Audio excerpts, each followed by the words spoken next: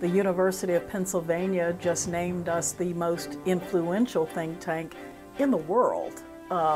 That probably puts you in some pretty rarefied air.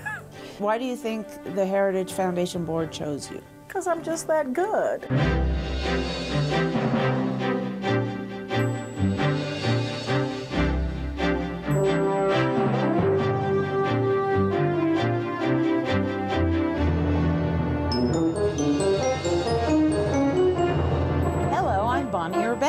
Welcome to the Contrary. This week I'm here at the conservative think tank, the Heritage Foundation, and I'm continuing our series with women thought leaders, here with President Kay Coles James, who's been a regular panelist on our show for many years. Welcome, Kay, and big time congratulations. Thank you. Does this make you one of the most powerful women in politics running this major foundation? Yeah, I'm told that might in fact be the case. I think that when you lead the nation's most important conservative public policy think tank, and the University of Pennsylvania just named us the most influential think tank in the world, that probably puts you in some pretty rarefied air. Now, why do you think the Heritage Foundation Board chose you? Because I'm just that good. Well, you know, and it wasn't. I mean, of course, that's the main reason. But was there an effort on their part, you think, to reach out to women and people of color? You know, if you know anything about the board of the Heritage Foundation, that's just not in their DNA. Truly, they were looking for someone with expertise in public policy, for someone who knew how to run and to manage things, for someone who appreciated the heritage culture. And it was sort of like Cinderella, because I was actually leading the search for that person. And trying you found yourself. Right, trying on the glass slipper, and finally someone turned and said, "Oh, Kay, would you mind trying on the glass slipper?" And it fit. And, you and former VP Cheney. Yeah, I did a full Dick Cheney. I think it's important, though, Bonnie, we want to recognize the significance and the importance for minorities and for women, but also I think it's important for us as women to recognize that we can get these things based on our merit and on our talent. And truly, with this organization, it was an afterthought. And I can remember having dinner with some, and after the selection was made, and they went, "Oh my word, she's a woman and she's black." And I said, "Thank you for noticing." Now, tell for our viewers, the Heritage Foundation, I think, from people who don't really understand Washington politics, might be thought of as totally in tune with the Republican Party's philosophy, but you're not. Well, no, we're not. There are times when I think the Republican Party and even the administration wishes we were, but we're a conservative public policy think tank, and so there are values and principles that we promote. And when we see those within the Democrat Party, we want to applaud and encourage those. I look for the opportunity to work across party lines. We hold Republicans accountable when they are not in tune with the values and the ideals that we promote. And so sometimes that means taking on our own president. And when that happens, we actually do that. How do you feel about this president? I mean, he, went on the record as saying he sexually assaults women in very ugly ways. He has been widely reported to have cheated on his wife when she was quite pregnant.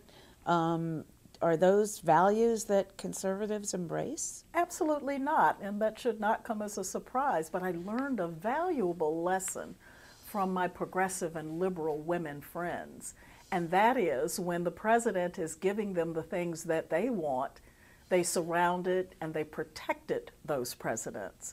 So I think it's important to speak out against boorish behavior and bad behavior when it exists, But don't look at me with any kind of hypocrisy at all, because I watched over the years as they protected their guys when they were getting the stuff they wanted. Are you talking about Hillary Clinton? I'm talking about, well, you know, it goes all the way back. You can look at Bill Clinton. You can look at Lyndon Johnson, for crying out loud. Well, that was a different era. I mean, you know, and Kennedy too. But Kennedy, back all of them. then, you know, back then it wasn't reported that Kennedy had physical problems.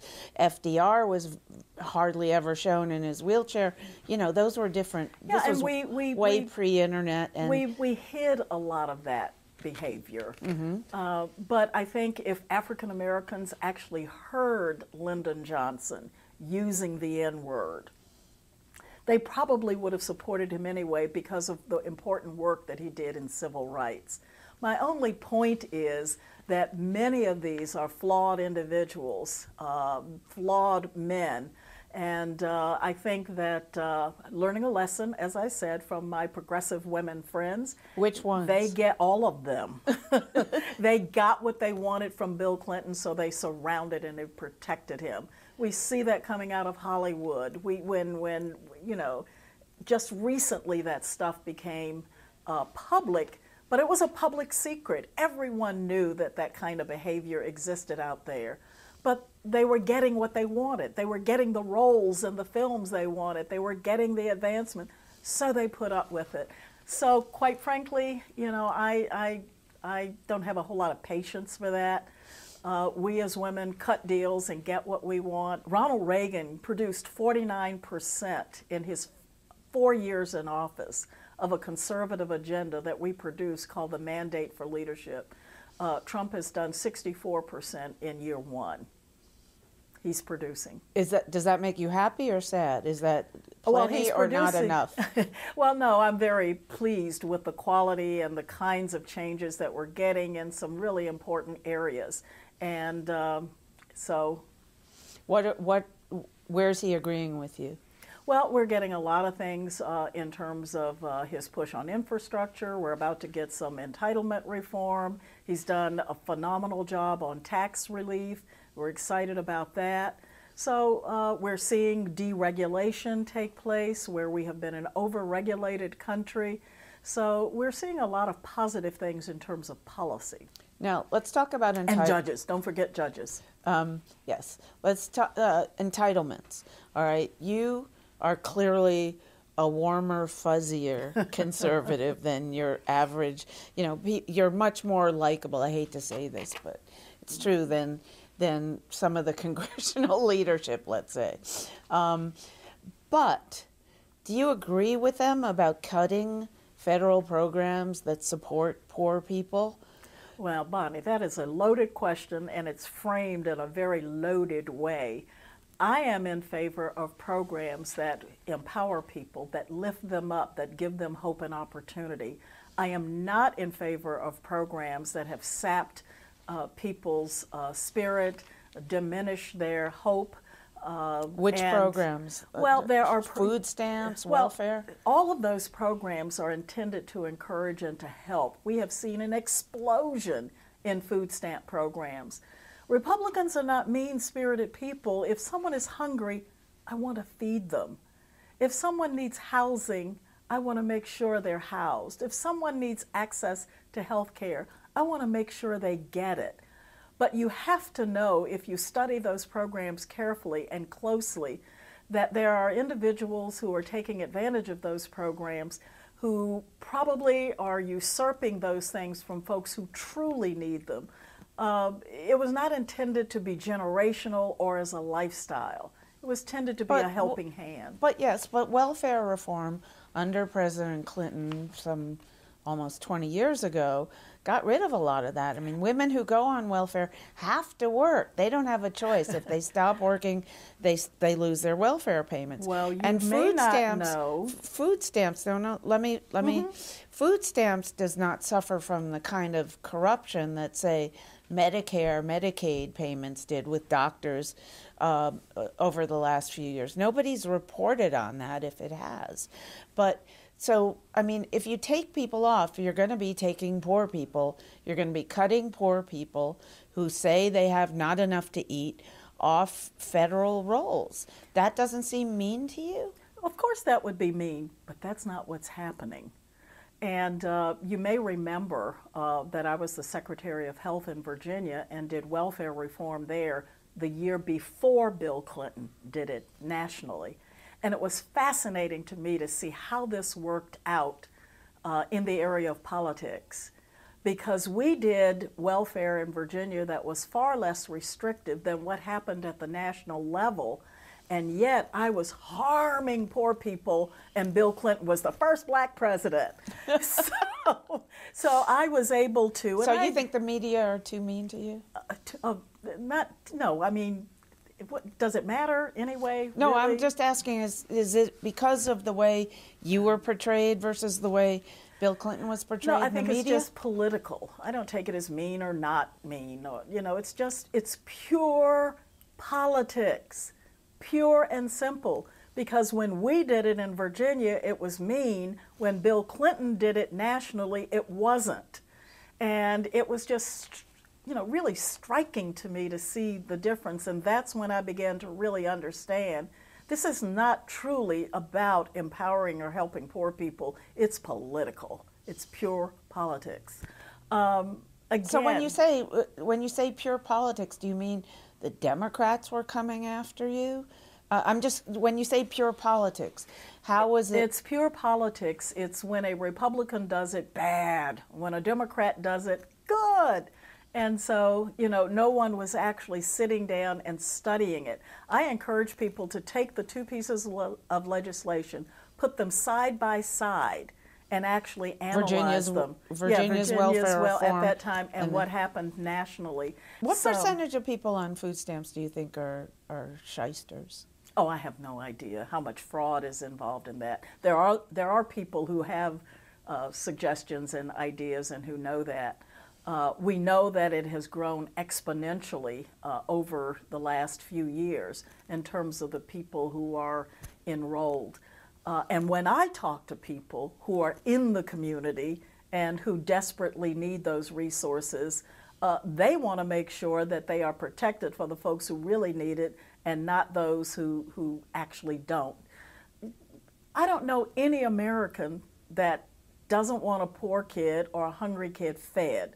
So let's take that off the table. I mean, that's just so much rhetoric.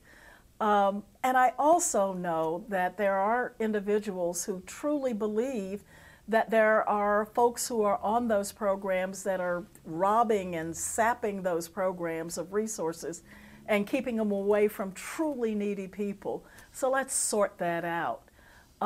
We also know that when how do you sort that out? Well, it's interesting when there are work requirements, how many people rotate off right at that time.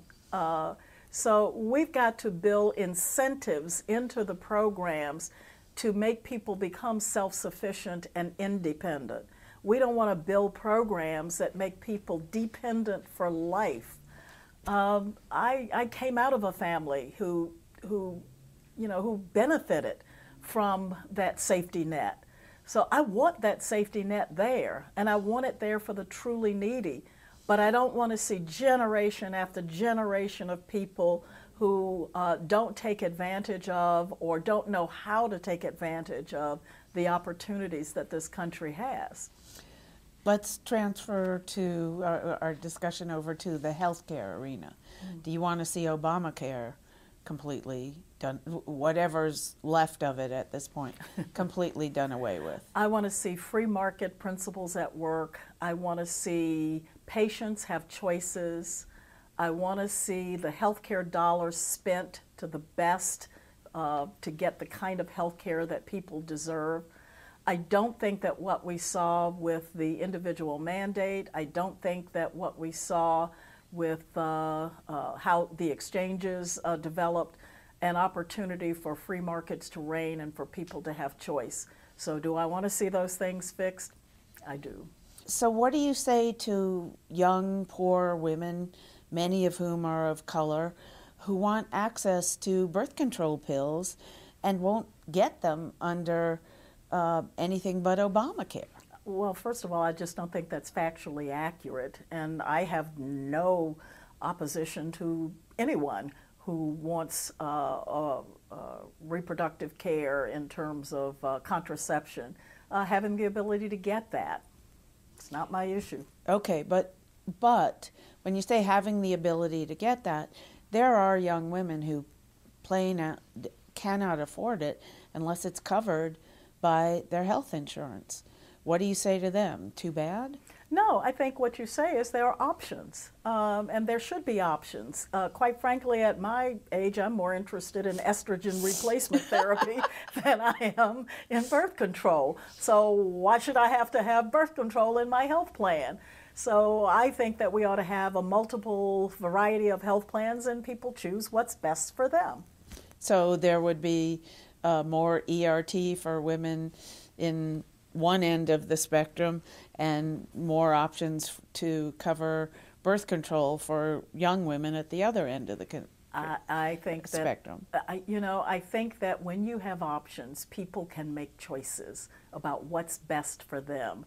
But to mandate a certain level of coverage for everyone, and we all have to pay for that, it's just not something I want or need for my health care. But do I want to deny it for someone else, or do I want that option to go away or disappear? Absolutely not. Let's have choice. Let's have freedom. Okay, and I know, conservatives are big believers in the free market, but progressives, the response to that is, if you don't mandate it, the insurance companies aren't going to provide it. They're just not. Well, it's interesting what happens when free markets do reign. If there is a need and a dollar to be made, someone is going to provide that service. Okay. All right. Let's move on to the environment. Well, we're going to go down all the issues. all the issues you hate to talk about. Yes, we're going just a little bit. Okay. Do you think the president's deregulations are good for the economy, bad for the economy, good for the environment? Well, I think that there's a dirty little secret in this town, and that is that, and those of us who've worked here long enough discovered it a while ago, what you can't get through law, you can get through regulation. So they will pass very broad laws, and people are happy, and everyone goes home, and they turn them over to the departments, and then they develop regulations.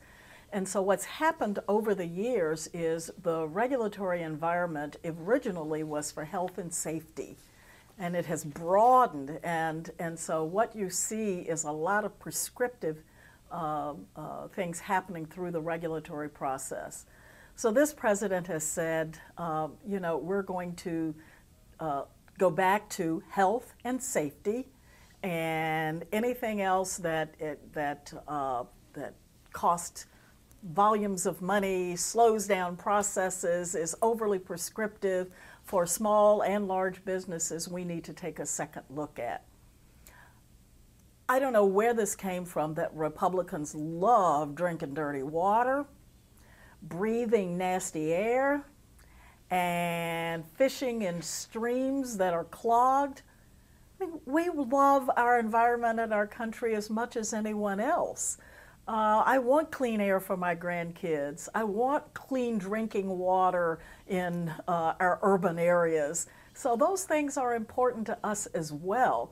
But I think that there is room at the table for discussion about how best to deliver those things. And what do you think the best way is? To let the market again prevail? Well, I think that when you look at some of the specifics in those areas, there's lots of room for us to maintain clean water, clean air, clean streams, clean rivers, without being overly prescriptive. And that's what I think the president and our EPA director are looking at.